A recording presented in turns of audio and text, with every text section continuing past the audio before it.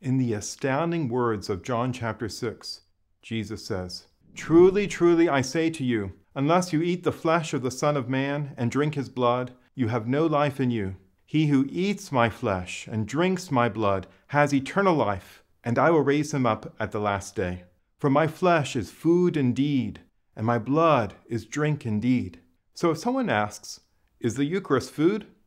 The answer is absolutely. Let's explore what that means with help from the Bible and St. Thomas Aquinas.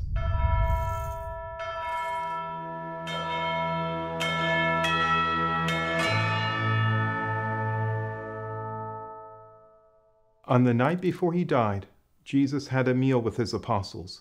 We know this meal as the Last Supper.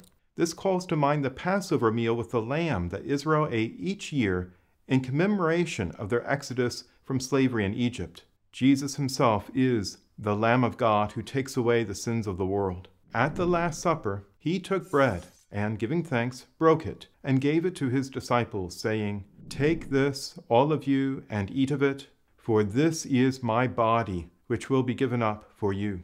Similarly, he took a chalice of wine and gave thanks. He gave it to his disciples to drink from it, calling it the chalice of my blood, the blood of the new and everlasting covenant. The Eucharist is food to be eaten, yet it is not ordinary food. This is Jesus Christ himself, who comes to us under the signs of bread and wine to unite us together with him in grace. St. Thomas uses 3 scholastic categories to consider the sacraments. In the Eucharist, the sacramentum tantum, or mere sacrament or sign, is the bread and wine. The res tantum, or the reality that is brought about, is our union with Christ in grace.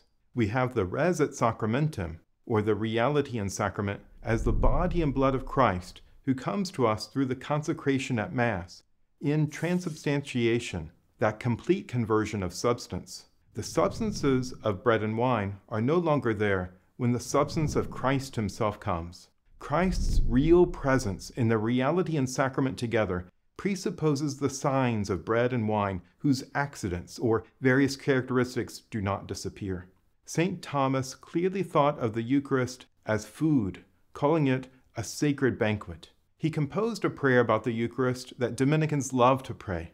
O sacred banquet, in which Christ becomes our food, the memory of his passion is celebrated, the soul is filled with grace, and the pledge of future glory is given to us. The sacrifice of the Mass is indeed a banquet, and St. Thomas teaches that its effect can be seen, in part, through its manner of being food and drink. He says, "This sacrament does for the spiritual life all that material food does for the bodily life, namely, by sustaining, giving increase, restoring, and giving delight." Think about it. Food sustains us. If you don't eat, you waste away. The Eucharist is our spiritual food, the food for the journey that sustains us as we make our way to the promised land. Food gives increase. Children grow up big and strong by eating the right food. So too the children of God grow up to be saints with an increase in the grace and charity that the Eucharist gives. Food restores what we lose in the day through expending energy. When you exercise a lot, you need to eat more.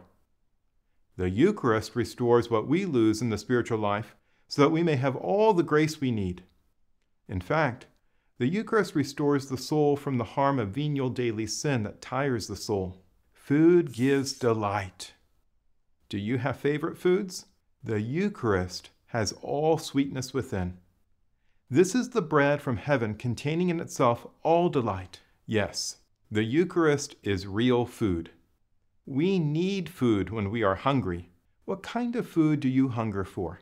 Hunger or desire is of greatest importance in understanding the Eucharist. In our daily life, if you are not in the least bit hungry, but already feel very full, you are less likely to eat. Think of an all-you-can-eat buffet. Some people make themselves hungry before that big dinner so as to get as much out of that experience as possible.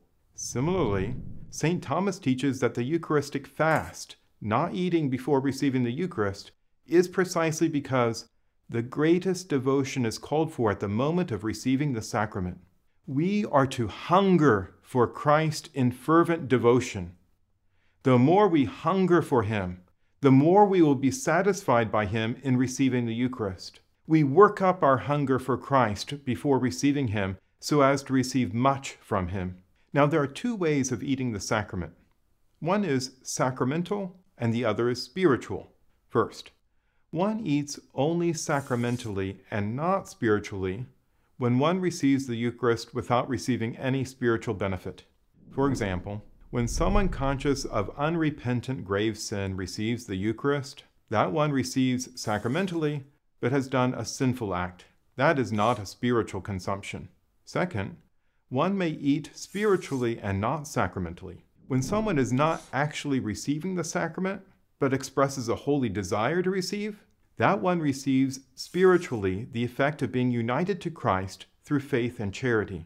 In addition to either a merely sacramental or merely spiritual way of eating the Eucharist, is what St. Thomas understands to be the perfect way. The perfect way of receiving the sacrament is by actually consuming the Eucharist in a state of grace with a holy desire. This combines both ways of sacramentally and spiritually eating the food of the Eucharist. Our Lord says, "My flesh is food indeed." With St. Thomas and all the saints fed by Christ, we can hunger for Christ himself, made present to us in the sacred banquet, the food we need for the journey of life on earth. For readings, podcasts, and more videos like this, go to Aquinas101.com. While you're there, be sure to sign up for one of our free video courses on Aquinas. And don't forget to subscribe, like, and share with your friends, because it matters what you think.